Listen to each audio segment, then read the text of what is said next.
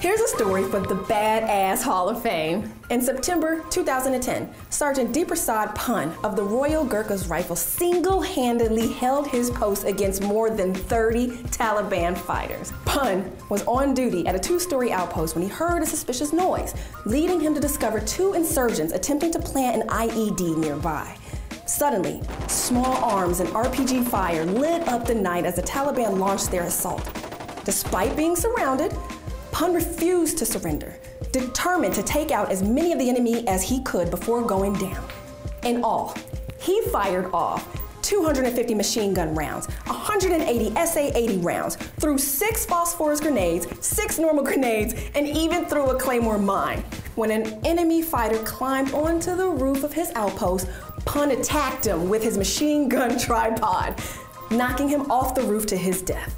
Against all odds, he managed to hold his post until reinforcement arrived. Pun was awarded the Conspicuous Gallantry Cross from Queen Elizabeth II.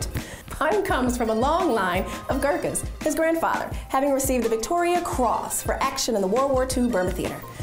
Share your stories of soldiers beating insurmountable odds and comment below. Please like and share this story and make others aware of the heroic acts of men like Sergeant Dipprasad Pun. Boom.